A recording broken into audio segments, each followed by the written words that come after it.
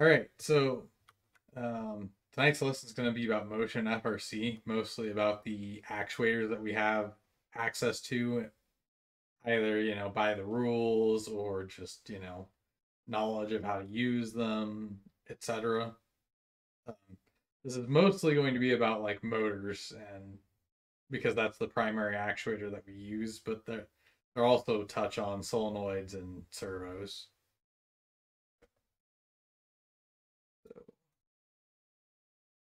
Yeah, the actuators that we're allowed to use is very heavily regulated by the rules. Um,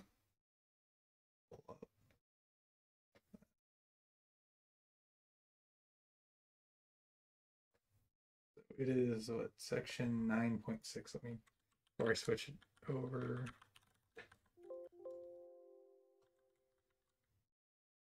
Six is there's actually like there is just it's section 9.6 in the manual, which that section may change year to year in the rule book, but somewhere in the manual there will just be a table of here are all the electric motors you are allowed to use in the rule book. Um, and there used to be a long time ago limits of how many of each kind of motor you can use, but lately it's just been, you can use however many of any motor that you want, but you are limited by power distribution panel slots. So really, you're just limited to 16 motors. Use whatever types of motors off of this list you want. Um, Wait, actually, yeah, let me go back to that. And yeah, so there's that section. There's, you know, can't modify the motors except for pretty much modifying it to be able to like fit on your robot. You can't try to like make the motor better than it is from the factory. Motor controllers to drive the motors listed here. Um, Various things about how you have to wire them up. And then just yeah, basic powering. That is, you know, yeah, and the rule book is very important to reference when selecting a actuator for the robot because it has to be legal. They're very particular about actuators. Um, oh yeah, I was mistaken at one point that there was a like weird rule on servo power, like saying it had to be under a certain number of watts or something. That's been changed actually as of 2020, which is actually a year and a half ago now. That any COTS standing for common off the shelf servo under $75 is legal. Now it has to be able to work with the Roborio, and the Roborio can only supply a certain amount of power. So I guess Rev has a servo power device that's also legal, which may be of use to us, but yeah, it's good that servos are actually a legitimate option because before they were so restricted on how powerful they could be that they actually weren't very useful at all. I personally am not very versed on servos. That's probably a better question for Coach Uladol, but they're legal and useful now, so that's good. The motors, they spin. They convert battery electric power to motion. Brushed or brushless, we'll get into that a little more later. There's this handy website, motors.vex.com, and they have dyno information about every motor that we can use, and even some that may actually be illegal at this point. Not because they're too good. All the best motors on this list were allowed to use, which are these three. You can go down here, you can see like currents and powers and torques, stall torque, torque curve, power curve, efficiency curve based on RPM and efficiency and current power, whatever, and torque.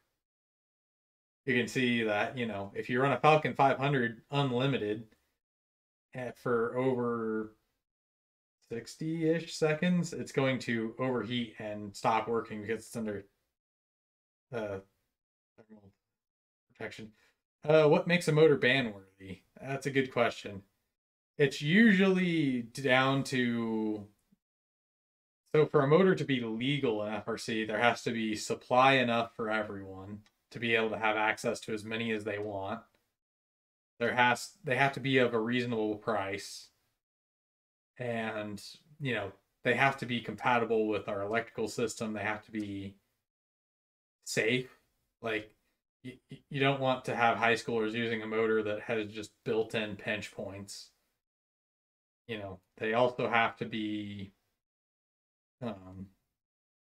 just like usable in the power envelope that we have. It's no sense making a motor legal that you can't actually use all the power of without just killing the battery. So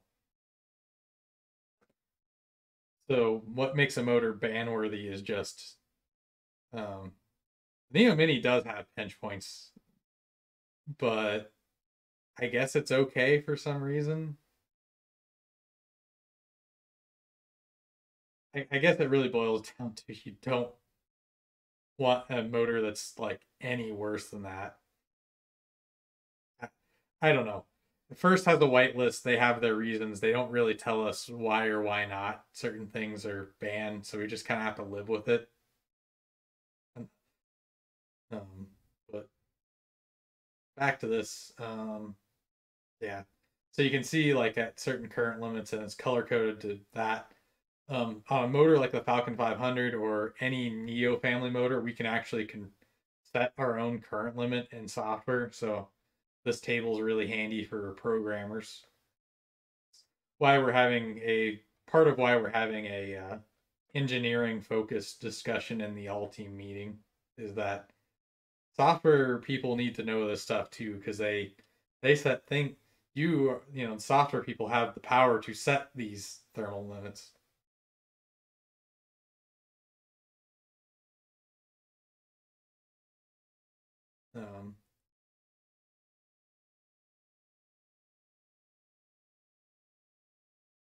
You can see things like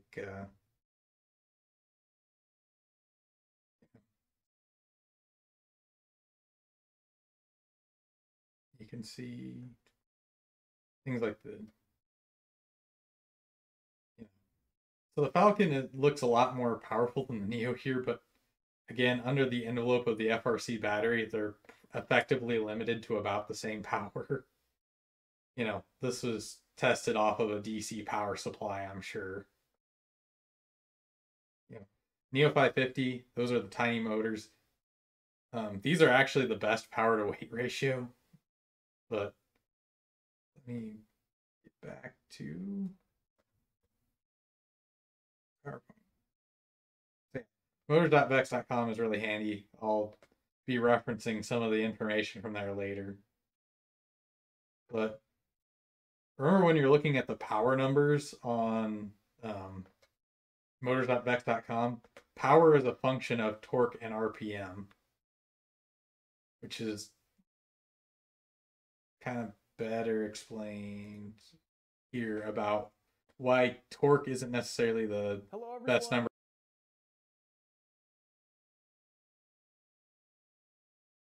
Hopefully that video kind of helps to maybe on Vex's website a little bit more useful, because the weird thing about electric motors is their torque and power curves are all pretty similar. Their power curves are all this upside down parabola, and their torque curve is just a descending line, which how peak power is here is because the torque, it's RPM times torque.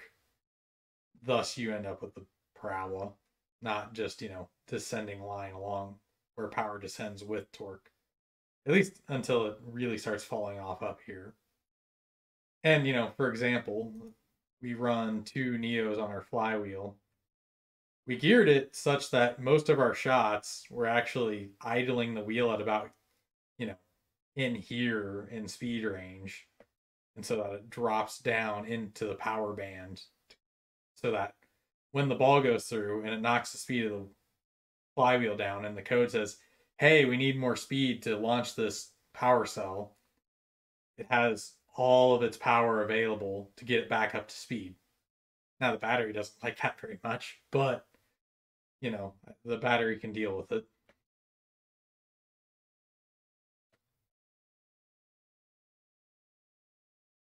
Yeah. And then you can see down here, these are just some equations that show you that, you can actually rate one of our robot drivetrains in uh, horsepower. Um, if we were using all Falcon 500s, it'd be about 6. We're using Neo, so it's like 5, 5-ish, somewhere in there. So, if someone asks how powerful is our robot, Neo is 516 watts times 6. You could tell them that it's 3,096 watts, or 5.7, or about 4.151 horsepower.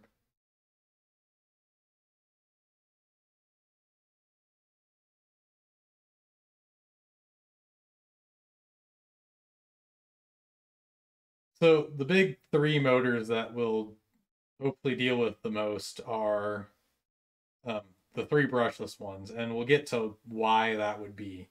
We'll probably definitely end up using some brushed motors, but for anything that's super important, we'll probably use brushless motors. So the Neo 550, it has sizing and mounting based on the RS 550, which is a old brush DC motor that we used a lot. That's kind of been phased out at this point, but all the old gearboxes and transmission and mounting points designed for that work for the Neo 550. Uses the Spark Max motor controller, which is interchangeable with the Neo motor controller. These two from Rev use the same motor controller, and you can, reuse parts between deployments of a brushless motor. Neo 550 is tiny. You guys have seen our intake. It's that little tiny motor that's on that. So it's useful for anything that's tightly packaged, light duty. You don't want to stall these a bunch. They don't have a ton of thermal mass. They will overheat.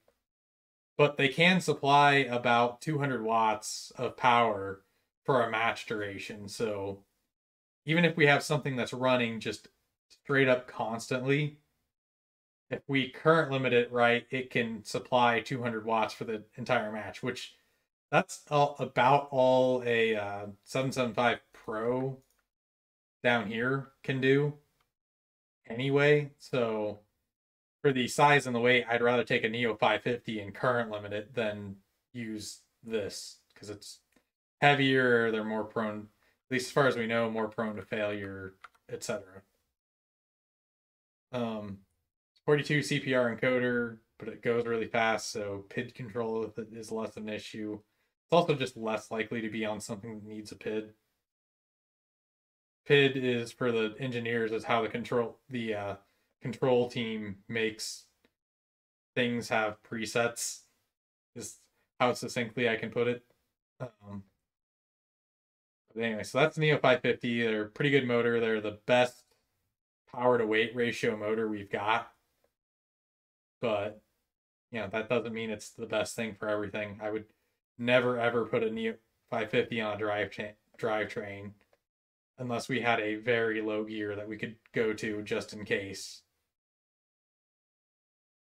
Neo, sizing and mounting based on the classic sim motor. Sim motor is like, we have a locker full of these sim motors. They're these big, heavy 3-pound things. And the sim used to be the motor in FRC. And I mean the motor. Most powerful. Every robot probably had 5, 6 of them.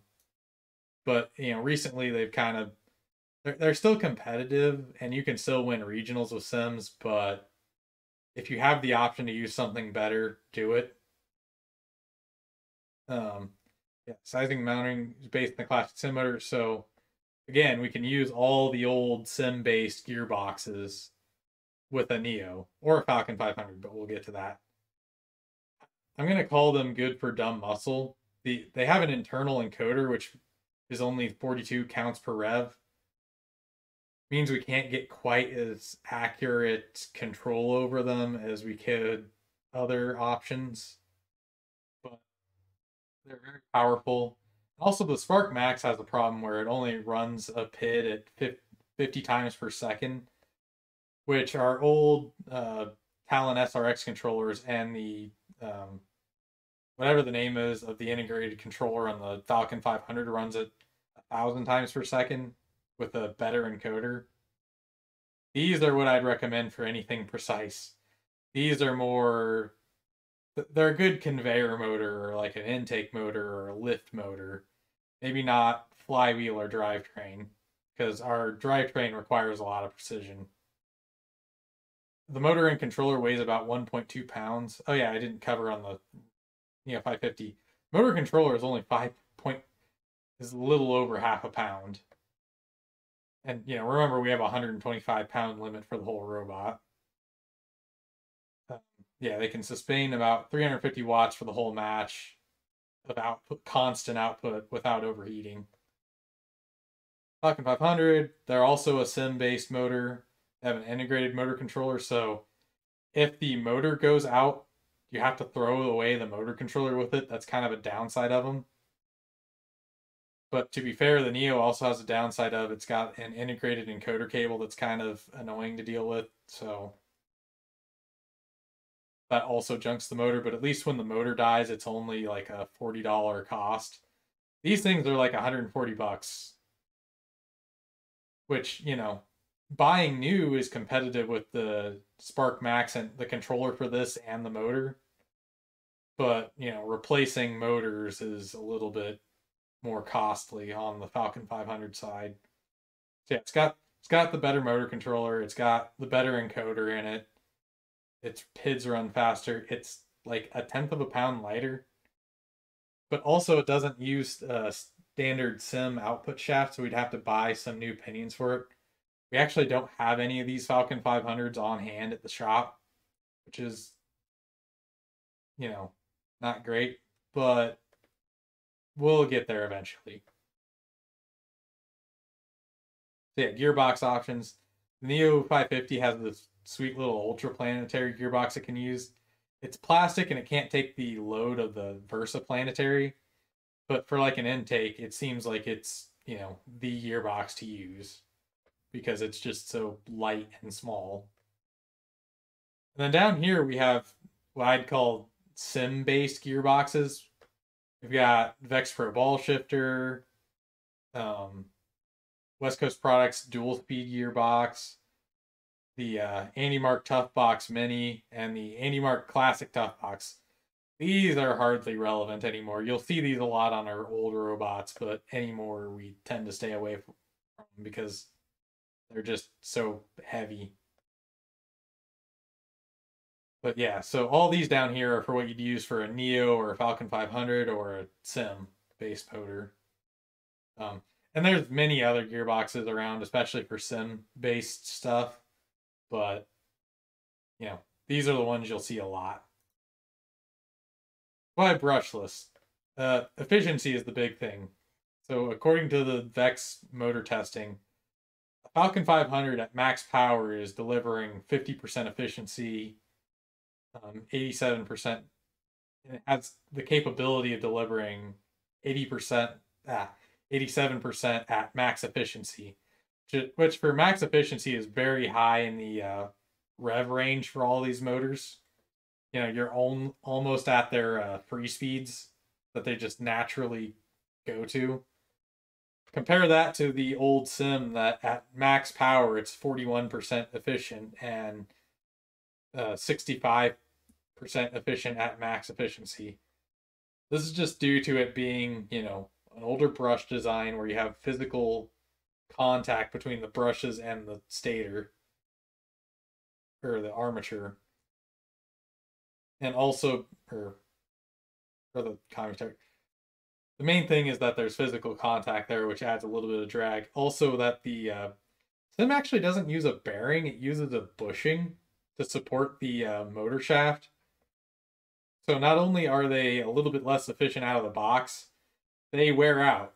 Now they'll run in a worn out state forever, but that the amount of time that a sim is like new and nice and running at its best as it would be tested is very short. So these numbers are a sim on a good day, and they get worse from there. Brushless motor, as you can see from this animation here, there's no contact. They don't really degrade as much as a brushed motor, and so you get a lot more consistent, performance out of them. So the numbers are better to begin with, and they stay better. You know, Team 254, they've won worlds I think 4 times now. They're ridiculous. They're really good. They will consider a sim worthless after it's run one event. And so, we don't do that. We run them forever because we don't have that kind of money. But the fact that they're noticeable enough for a team to replace them is probably not a good sign that they're the motor to use on a competition robot. They're great for just prototyping around the shop, but they're also just really heavy. 775 variant motors are notorious for letting out the magic smoke. Like, they're very, very easy to smoke because they kind of have the Neo 550 problem where they don't have a lot of thermal mass, but they don't have a motor controller that's smart enough to know when it's overheating and, stop running it so hard. So a 775 Pro is just very easy to destroy. Plus we have to manually solder the motor terminals on, and it's very easy to get them backwards without having a standard for that. So yeah, the 7 and the 775 Pro are relevant brushed motors, but their power to weight isn't great. The efficiency is not there. And as we're pushing our, battery to the limit, efficiency is king in FRC right now. So, I was mentioning a lot of gearboxes back there, and in the Engineering Explained video kind of, explained it a bit ago, but, a 3-to-1 gear ratio multiplies your torque by 3 and divides your speed by 3. A lot of the free speeds on the motors are very quick. Like if we go back to the motors.vex, we're looking at the Falcon 500 runs at 6,300 RPM, Neo 5880, Neo 550 is 11,000 RPM, bag motor 13,000. 775 Pro runs at 18,000 RPM at top speed. It just makes less power because of, a lot less torque than a Neo 550. Which means that we need to gear them down either with pulleys or sprockets. And a 3-to-1 is referring to like either gear teeth, sprocket teeth, or pulley teeth / size, depending on whether you're using a timed or flat pulley.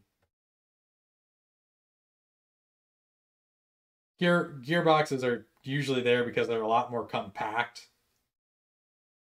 Because packaging on first FRC robots is also very important. So what you'll see a lot is we'll have a gear ratio to get like most of the reduction we need, and then like a pulley or sprocket to get that final adjustment, because it's a lot easier to adjust a pulley and a sprocket rather than changing out a gear set to adjust gear ratios. So we'll get really close with the gearbox and then use a pulley and a sprocket to get, right where we want.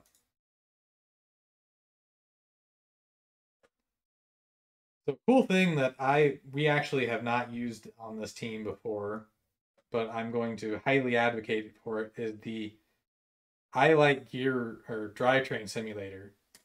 We have to pick a gear ratio for our drivetrain based on how many motors are on it, and the distance that our cycles are going to take.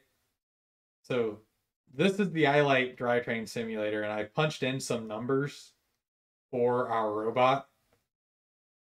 We run a 6 Neo drive, and our cycle distance from the feeder station to the goal is about 50 feet. You can see it down here. Oh yeah, I put in the robot weight. Auxiliary weight is the weight that isn't counted toward inspection, your batteries and bumpers. Battery voltage things. And I put in our gear ratios. And this says that our robot should be able to get across the field as is in 4.6 seconds, including slowdown time to stop at the goal.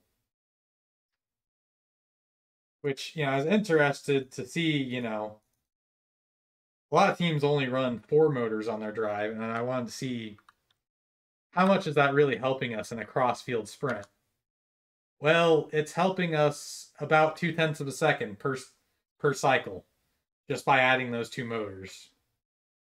Which I guess maybe isn't a just in that case. Because, the gearbox engineering to do that was actually kind of difficult. But funnily enough, if we were to swap out to Falcon 500s, they wouldn't really help with 4 motors, but if we go to 6 Falcon 500s, which would be ridiculous, we could run across the field in 4.4 seconds. Coach Bargeman is already typing in chat that we can't afford 6 Falcon 500s. I guarantee it. But, yeah. But also it gives you good information about... Put it back to our actual motor configuration. About, so there's this gear spread because we have a low gear, and it actually shows that we have the same amount of pushing force in either gear because we're traction limited. And, it shows our speed in feet per second. But what it also shows is that when we're putting out our max traction force, in low gear, we're only putting about 139 amps of load on the battery, which is actually really close to our our main breaker spec, which means we could probably push someone around for an entire match without worrying about popping the breaker. But in high gear, we'd probably pop the breaker in like 30 seconds, somewhere around there. Oh yeah, and it also models how oddly enough, dropping down to 4 Neos actually makes our battery usage worse. Sure, we could push longer in high gear, but notice how our attractive force in high gear goes way down.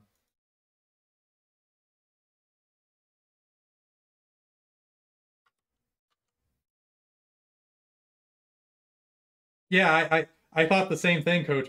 And I was looking at that because I wanted to, which is really bad engineering practice, but I wanted to be able to justify taking 2 motors off. But looking at it, it's actually just more efficient to use 6 motors. It's extra weight, but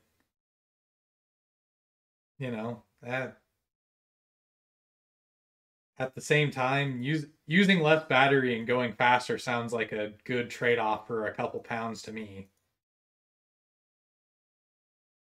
So yeah, this is a very good tool. You can set in, sprint distance. Say we were only going, 10 feet. Look, our gear ratio is terrible if we're designing to only go 10 feet, which I would expect because we geared it to run clear across the field, or at least halfway across the field. Like 25, which would be field side to field side is, yeah. Oh yeah, and the can turn is useful. You don't want to select a gear ratio that makes your robot unable to turn. So keep an eye on that when you're setting these. But yeah, iLight drivetrain simulator. Use it.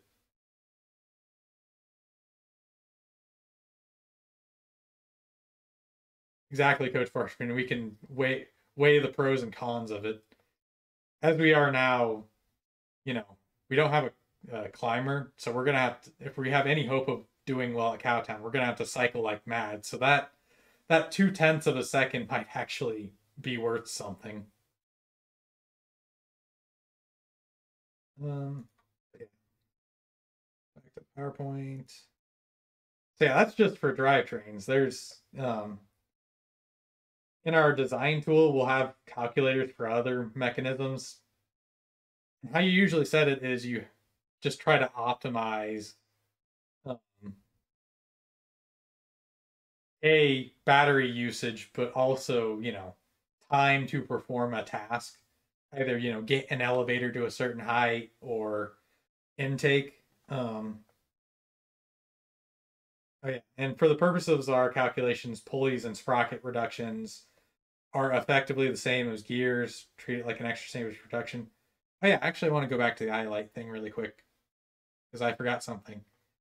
It also says here takes into account the efficiency losses of having multiple stages.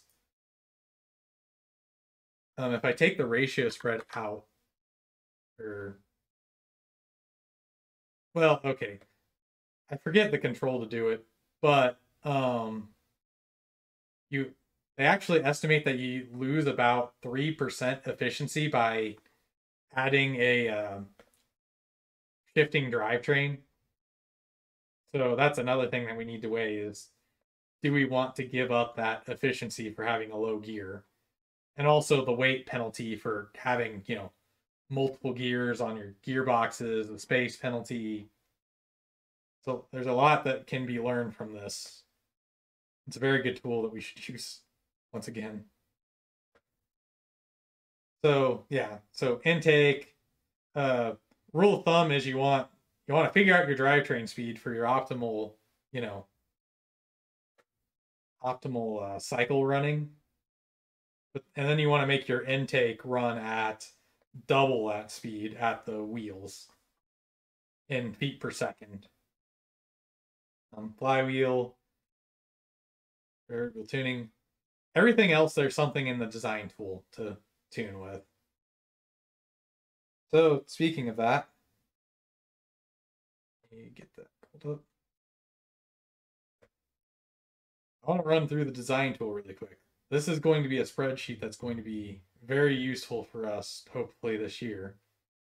What I'll do is Onshape has the ability to link documents in your design tabs. And so I will just embed this in Onshape. There's calculators in here to figure out how many air tanks you need to actuate some solenoids and cylinders a certain number of times per match without running the compressor. There are drivetrain calculators in here, and I would suggest that after we figure out what we want in the iLight simulator, we add a tab in here to document what we picked so that we can reference it later. Then there's also, you know, intake calculators to figure out gear ratios for intake. Here is our actual outer intake. It says we're running at 408.4 inches per second at a 3-to-1 gear ratio. And it only pulls like 62 amps when it stalls, which is actually not that bad. Bottom conveyor, oh yeah, bottom conveyor shows that it's a bit too slow, to be real honest. And we should have geared that higher.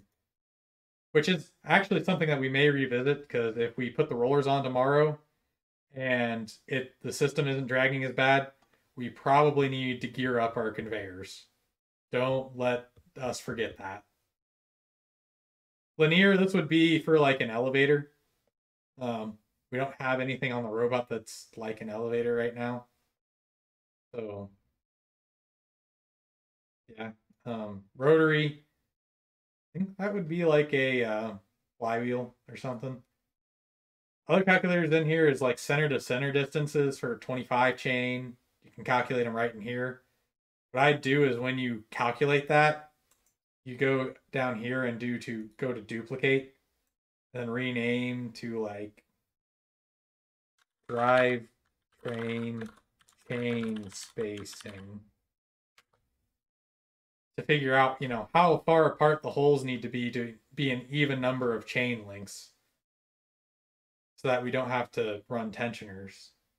And then number 35 chain, which 35 chain is just thicker chain. It can handle more load. And then 3 mil and 5 mil belt, same idea. Calculators in here. And as we get more motors, we can actually add in the motor data so that to be used in the other calculators. So the design tool is really super handy. Remember that it exists and use it. Another spreadsheet that's also useful is the parts tracking simulator. We can keep track of, you know, who all our machinists are, what they're working on, what's currently being worked on, who's designing what. We can generate parts numbers for the different assemblies and stuff that we'll make. So you can, like, you know, put in, you know, designers, you know, the machine that it uses. And, you know, I think this will be important because it forces people to take ownership as the designer of a part. We've had problems in years past where, you know, we say repeatedly X needs done and no one steps up and does it. If it's sitting in here, but well, and then at the same time people are sitting around, you know, playing ping pong because they say they don't have anything to do. If we log it in here as a thing that needs to be done, then, you know, people don't have the excuse of, I don't know what to do. I don't have anything to do.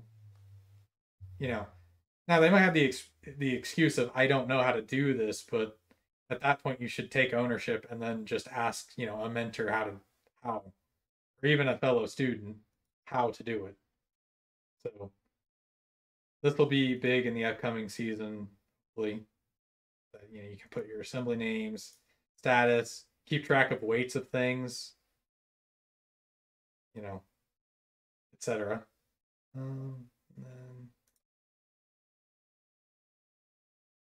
But yeah, and I know it says 1806 on the spreadsheet name, but those actually came from 1678.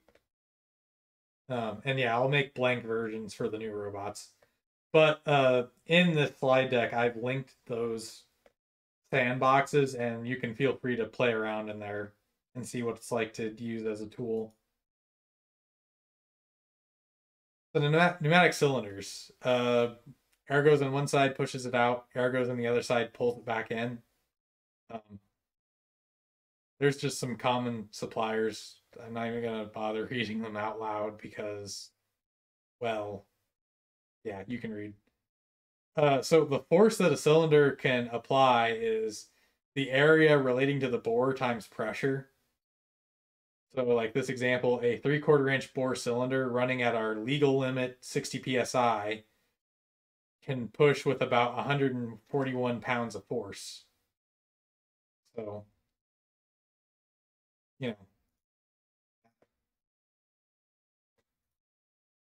Also, you know, keep in mind, I think I talked about this in another lesson, but the compressor is only about 50% efficient at best.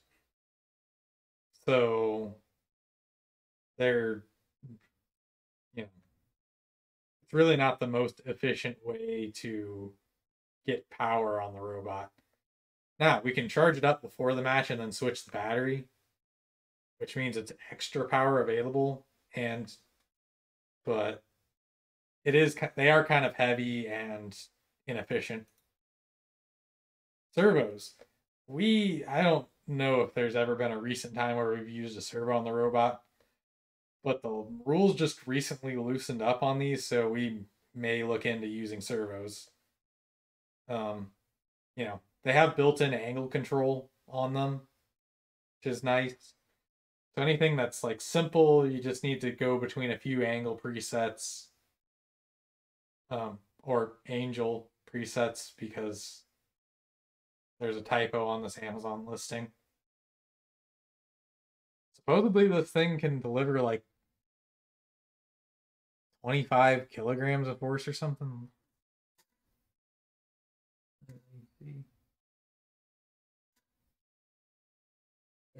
Well, some of those I was seeing say that they have like 25 kilograms of torque, which is quite a bit. I doubt it, but that's quite a bit. So, yeah, servos exist. They're good to use if we need them, because if we only have like one pneumatic thing on the robot, we might look into replacing it with a servo just to get rid of the whole pneumatic system just for weight and simplicity. So another actuator that it's kind of regulated by the rules, but not as much, is that you can make a mechanism that's spring loaded and have your energy come from that instead of the battery. For example,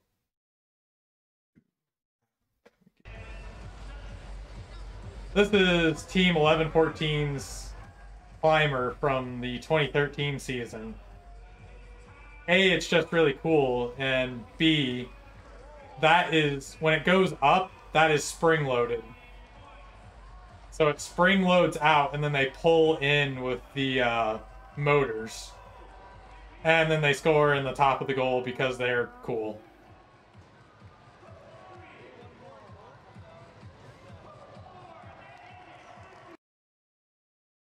So yeah, using spring load, especially for something like a climber to bring the climber out and then winch down, totally valid, totally a good idea. Very much something we're allowed to do and should take advantage of.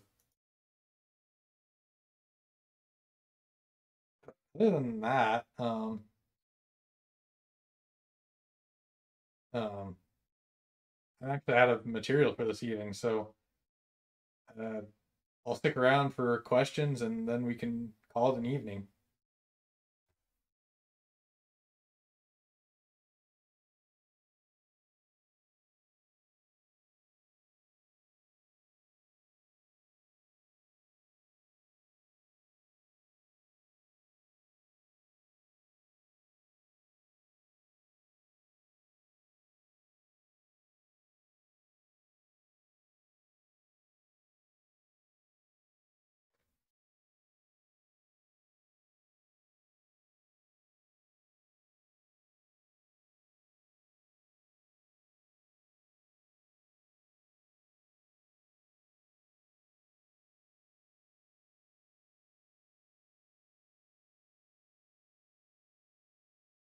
Okay, since you guys don't have questions, I guess I'll maybe ask some.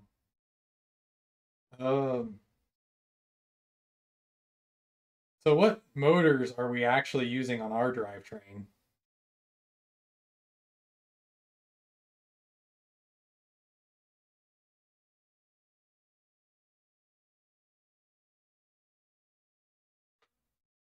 That is actually incorrect. And so the Neo 550 is what we're using on our intake, and they're both Neo motors, so I could see where you'd get confused there. But it's just the base Neo, not the Neo 550. The Neo 550 belongs nowhere near the drivetrain. Yep, it understandable. It happens. Let's see. So, what tool should you use to determine um, what a drivetrain gearing should be?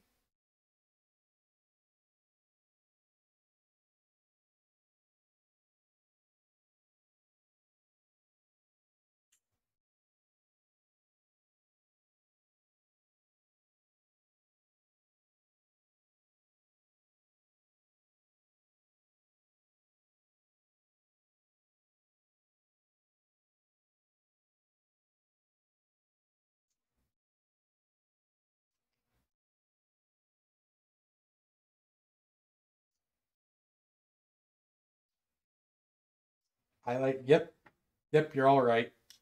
That is correct. Um, is the sim motor brushed or brushless?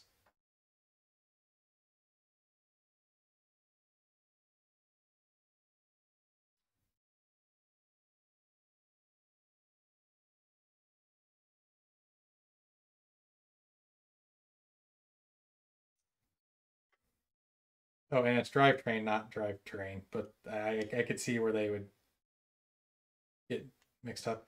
Yep, it is a brushed motor. Brushed DC motor. Well,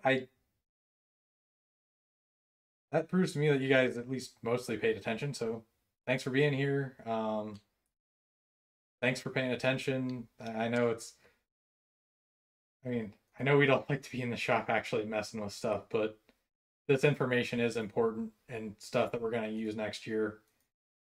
And the idea is we teach you all this stuff and then we go qualify for Worlds next year, which extends the amount of time that we can mess around with robots in the shop. So I think that's all for tonight. Thanks for coming, and I'll see you all tomorrow.